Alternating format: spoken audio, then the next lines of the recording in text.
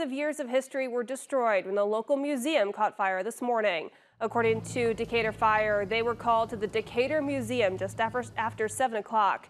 Crews from Decatur and nearby Ottawa, Iowa spent several hours this morning fighting that fire.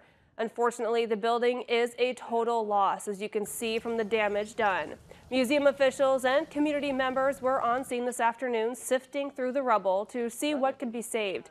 They tell KTIV this is a devastating blow to that small community, and they are completely heartbroken at the loss of history.